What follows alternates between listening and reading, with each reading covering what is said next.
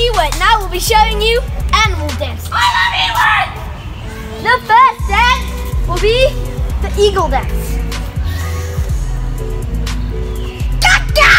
You know, I think he just has dogophobia. That's probably what the whole theory is about. I feel like it's called barkophobia. Well, that's what it's called now. Who wasn't scared of a dog? You're to bark. Okay, guys. Today we will be looking for worms. The habitat is under rocks. Okay, there are food to birds. So look what I found. I found a rock.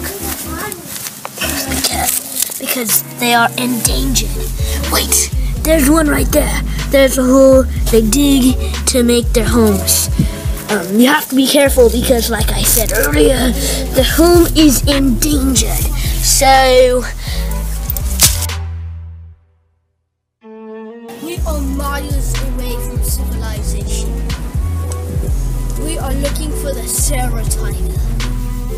Ah! Oh, sorry. Fun fact. Chickens don't use their wings.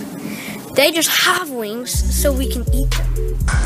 Today we are obviously in the Amazon rainforest. And there's nothing behind. Don't worry. No way. Come a little bit closer. I spotted it. There it is, folks. A beehive. A real live beehive. Ow! Let's see. Rattlesnake!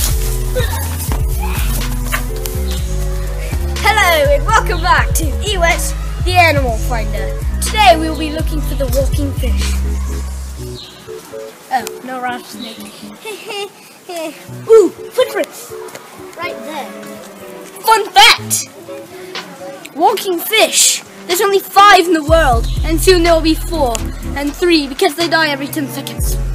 And wait a second. Not in there. Well, that concludes today's episode of Ewert, the Animal Finder. Oh, filming. Hello, it's Ewert, the Animal Finder, with my biggest fan. Thank you. Hi. I'm Isaac. Yes, he's Isaac. And what do you want to say to Ewert, the Animal Finder, Isaac? Well, I've heard of all your good animal finding skills, and I really like them a lot. And I've just been learning how you do this. Thank you. I mean, to be honest with you, I've actually never found an animal in my life. But thank you. I do have animal skills, don't I? Well, that was a good talk with Isaac, wasn't it? Goodbye, Isaac. Bye.